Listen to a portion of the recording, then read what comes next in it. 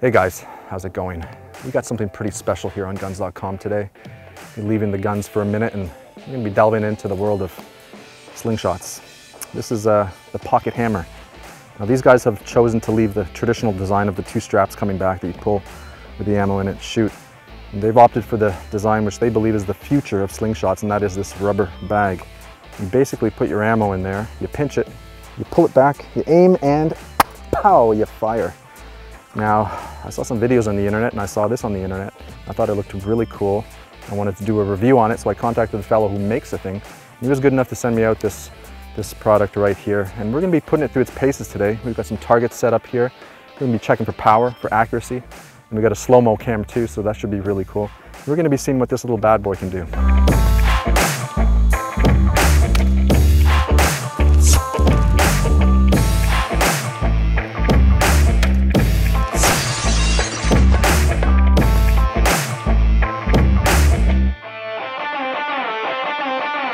As I mentioned, the pocket hammer features a rubber bag or pocket instead of the traditional straps. I like it. You just drop your ammo in and fire.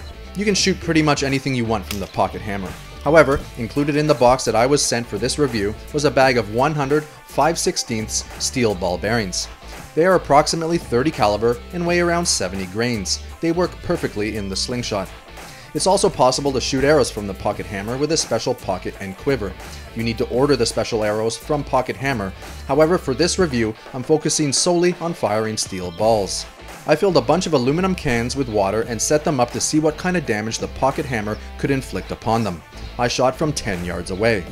Now, I haven't shot a slingshot in years, so I'm a little bit rusty. But still, within half a dozen shots, I was starting to pick off the cans like a pro. The ball coming out of the pocket hammer is traveling at around 350 feet per second. Now this is enough for the ball to easily pass through the can and keep going.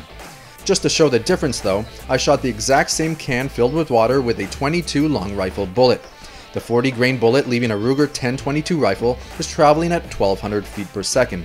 It caused the can to absolutely explode. So there's definitely a big difference in power between the .22 long rifle bullet and a 70 grain steel ball bearing coming out of the pocket hammer at roughly 350 feet per second.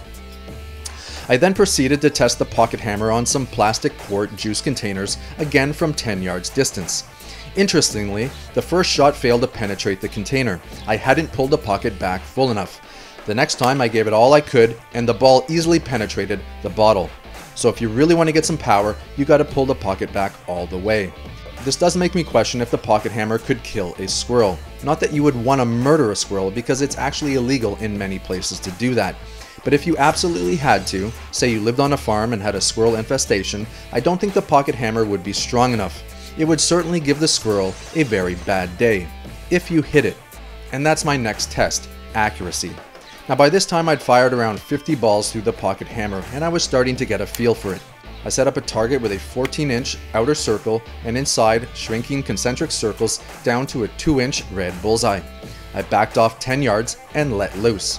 I fired 11 shots and I managed to get 2 in the bullseye and all 9 others within the 14-inch circle. Now this isn't bad. Even if you were firing a short-barreled pistol at the same distance, it would be hard to get the same results. Now there's obviously a learning curve when it comes to the pocket hammer. Now with some practice, I believe that I could get all of the shots within the red bullseye. Now if I were to back off 20 or 30 yards, I think that accuracy would suffer greatly. But again, with a ton of practice, anything is possible.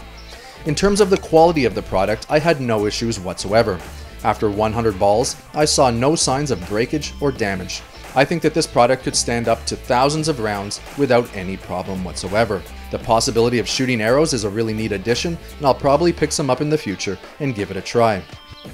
Overall, I give this product 2 thumbs up. For $100, you get the full pocket hammer kit that comes with lots of extras. It's well built, it's well designed, and did I mention, it's a lot of fun to shoot. I hope you enjoyed the video. If you did, don't forget to like it, and please consider subscribing to the guns.com YouTube channel to enjoy many more fun and informative videos such as this.